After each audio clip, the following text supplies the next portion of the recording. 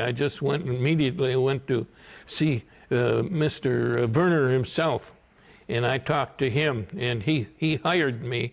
He says, "I'll tell you what, we'll take you and hire you. You find out from your wife, and everything will be all set, and you can have either Orlando or you can have Buffalo."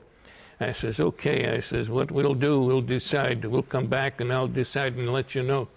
But anyway, I came back and he says, "Well," I says, "my wife says okay, but on Orlando, we would probably be thinking of that." And he says, "I'll tell you what, I'm going to be honest with you. Take Buffalo. It's much bigger."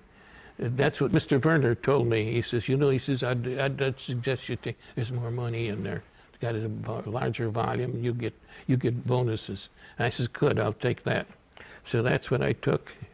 And we made arrangements, and I took, and then they put me into Toledo for 2 months in the Toledo plant. It was a big plant they had.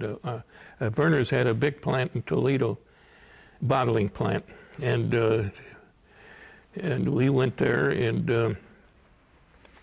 and we worked for 2 months in Toledo, and then they sent me to Buffalo, and then I made arrangements to buy a house there, and that was my permanent residence for the next 3.5 years, almost 4 years that I was in. And then I wanted to get back to Detroit, and they said, "Well, we'll send you right to the home office and have you as a assistant sales manager to the one that we have now that was a manager previously to that, to the Toledo plant."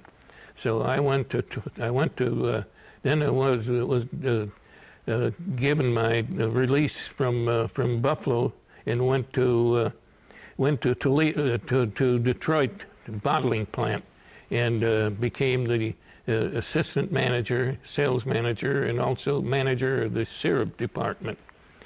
So that was all, and I was with them for 13 years with Vernor's, including what I had in Buffalo, the 3.5 years or 4 years, and what I had in Detroit.